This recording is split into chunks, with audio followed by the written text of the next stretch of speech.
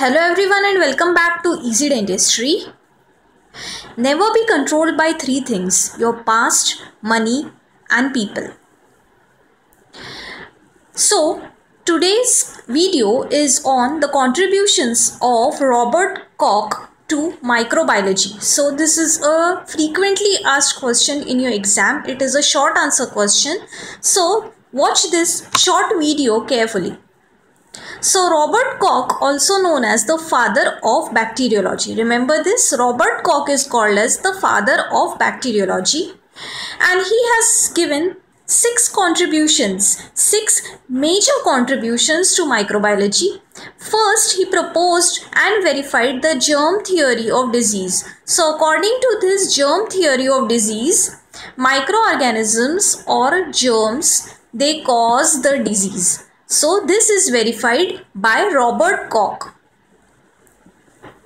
Now, various staining techniques for visualization of microorganisms were developed by Robert Koch. So here you can see that the bacilli are stained. So the staining techniques were developed by Robert Koch. Thirdly, he discovered and used solid media for culture of microorganisms. Fourth, he found out three important causative organisms of human diseases, that is tuberculosis, cholera and anthrax. So these three organisms, tuberculosis, cholera and anthrax, were found by Robert Koch. Remember. Now, Robert Koch, he proposed the Koch's postulates. These postulates are very important, and you will definitely be asked these postulates in your exams. We have already uploaded a lecture on Koch's postulates. So watch that lecture carefully.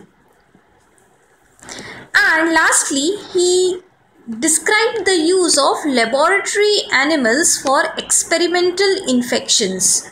So laboratory animals were introduced by Robert Koch to produce experimental infections and study the disease. So the next lecture will be on contributions of Paul Ehrlich. If you like our lectures, please subscribe to our channel and motivate me. That's all for now. Happy studying.